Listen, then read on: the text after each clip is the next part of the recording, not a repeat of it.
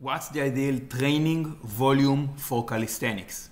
Whether that's for strength, getting as strong as hell, or getting big and jacked for hypertrophy.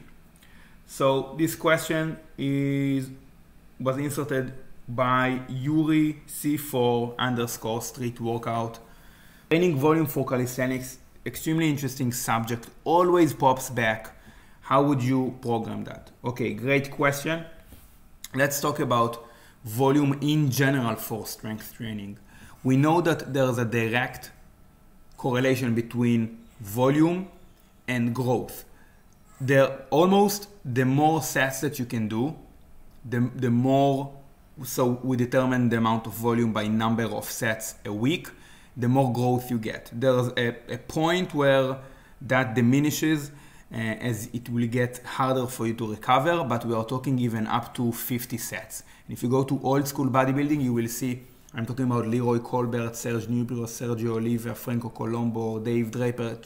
They were doing high volume. That's old school training, that's high volume. We're talking about 10 sets to 15 sets to 20 sets per muscle group, and they were smashing each muscle group 2 to 3 times a week. So long sessions, perhaps not the heaviest weight.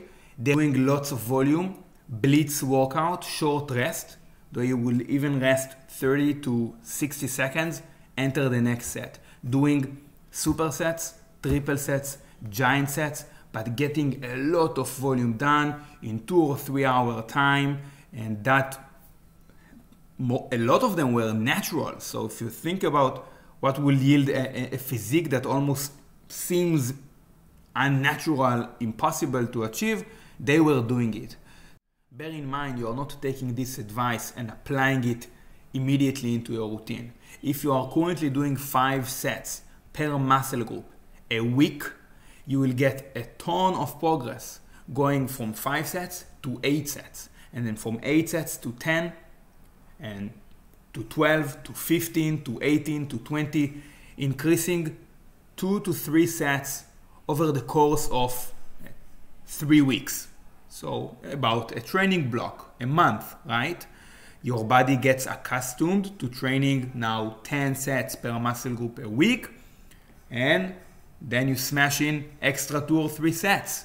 That shakes the body up, that's more stress, the body grows, the body responds until he adapts. So you increase volume both by reps and both by number of sets over the course of a few months. Eventually, you'll have to flush the fatigue out, recalibrate, change exercises, increase weight, and then you go back again to building more volume. That's hypertrophy training. So you go from 5 to 20, 25 sets per muscle group a week. And as we see, research states and old school natural bodybuilders, even up to 40 sets per week, you build over the course of many months. Now, if we are talking about strength, pure strength, becoming as strong as possible, performance in calisthenic skills, I want to start with a story, a personal experience.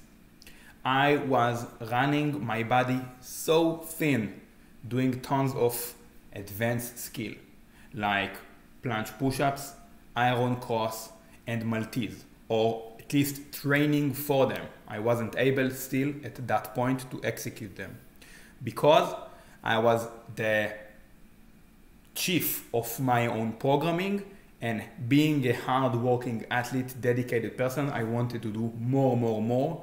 And I can already assume that many of you will resonate to this sensation, this feeling. I want to do more. If I do more, I will probably improve faster, and you don't mind doing a lot of work. You are this type of athlete.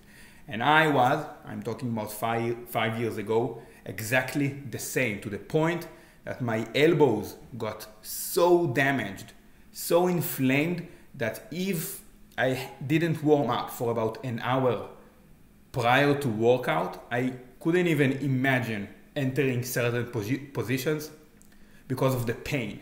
And when I went off the rings after a hard set, boom, a sharp pain will directly, immediately shoot into my elbows.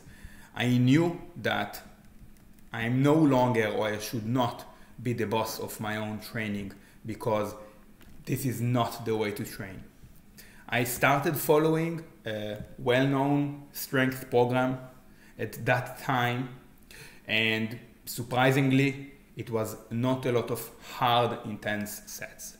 To be exact, it was all about one very max reps set, just one set per week, per movement. I was training the cross and the Maltese primarily. One hard set. So I had lighter sets, technique sets as well, but those are sets that I was fairly comfortable entering with no warm-up. That's the level of how not intense it was. And I was, by week 3, astonished by the strength that I gained. But I didn't really gain a ton of strength in 3 weeks. In hindsight, what I know today to be true is that I got recovered enough to the point that all of my strength flooded, arise, so I can demonstrate it. Often, you are under-recovered, you are inflamed, perhaps slightly injured, so you don't even know what your true strength is if you had to exert it. So the pain masks the inflammation, the injury masks the strength. Hence, people do reloading into competitions. They peak into competitions. They gain all the strength. You don't have so much strength that you can gain in 1 week.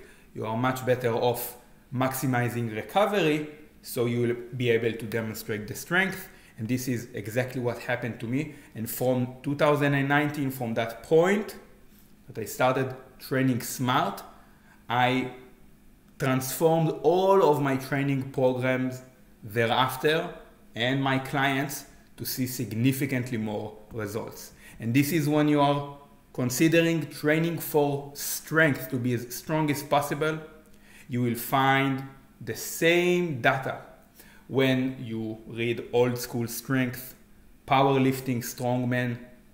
You see that if you take the heaviest movements, the deadlifts, world record currently 501, you don't attempt a very max effort heavy deadlift more than once every 2 weeks, even once a month. Calisthenics is not as heavy, so you don't have to stretch the hard working sets or workouts as far between, but you get the idea that for training for strength, it's about prioritizing intensity, hence less work, being as recovered and fresh to hit PRs. Now for pure strength, you have to lower the volume. And we only lower the volume as a byproduct of the increased intensity. We want to handle more weight, manipulating heavier loads, so we can practice technique, so the nervous system can get more efficient, and so we can strengthen, make our tendons more thick and resilient, especially crucial for calisthenics straight arm skills. Imagine the iron cross, the inverted cross, the planche. They require shoulder, elbow, and wrist tendons like cable steels. And you get cable steel tendons from doing low number of reps, heavy loads, not a lot of time under tension. We are talking about primarily using the 1 to 5 rep range. For strength in particular, you can't sustain as much volume using these heavier loads, as it takes the body and the nervous system more time to recover from it, in comparison to light dumbbells, isolation, biceps work. Therefore, if I have to give general recommendations for strength, I would aim for 5 to 15 sets per week, split over the course of 2 to 3 sessions throughout the week for optimal training learning frequency. The more you practice movements, each time you practice, the more frequency, the more learning opportunities, and usually the more practice, the better you get at a skill. Okay? Now in calisthenics, what are the main differences? Strength training from calisthenics. Calisthenics is mostly upper body. So we are referring to usually on average smaller muscle groups than if we were to incorporate lower body, heavy deadlifts, rows, squats, etc. Smaller muscle groups, they can handle more volume and or more frequency because you can't afflict as much damage because these muscle groups are weaker, therefore they recover faster. So again, and if you study gymnasts and calisthenics athletes, you will see that they often train 4 or 5 times just the upper body a week and reaching similar volume measurements aforementioned, about even up to 40 sets per muscle groups. They can recover, especially if they're light and young and shorter because the range of motion is shorter. But yeah, upper body, you can train it doing more volume and you will see more growth, certainly. It reacts great to more exercises, more variations, more volume, higher frequency. When I did ring specialization, I trained my arms directly 3 times a week to support ring performance. So more triceps, more biceps, which are my weakest muscle groups. Coming from barbell background, I had big torso, chunky torso, big chest, big back, big traps, big abs, which are mostly not useful for the sport. So a lot of useless mass, but my arms were relatively weak. I trained my arms 3 times directly, not including even all of the skill training, which is a lot of arms. We are talking front levers, planches, iron cross, Maltese, pull-ups, chin-ups, and so on.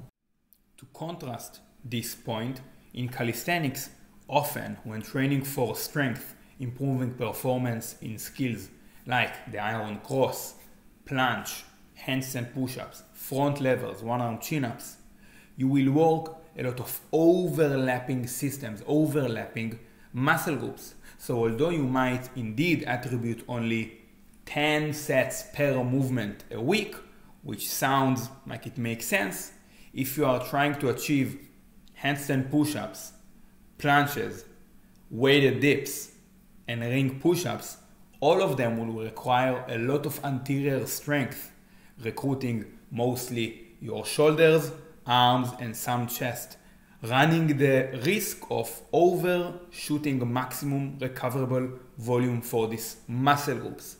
Hence, it's a wise recommendation to set one pull and one push main goals simultaneously in your routine, as they will mostly work antagonistic, opposing muscle groups. You can allocate a lot of volume and or intensity to each movement, and they will still go well hand in hand, and you'll be able to recover from all the work. You're always safer starting on the lower end of my general recommendations, being 5 hard working sets per movement to optimize strength, and 10 sets for growth, and then adding from there. You can always add. It is easier than trying to solve an injury or overtraining. Watch your symptoms, physically and mentally.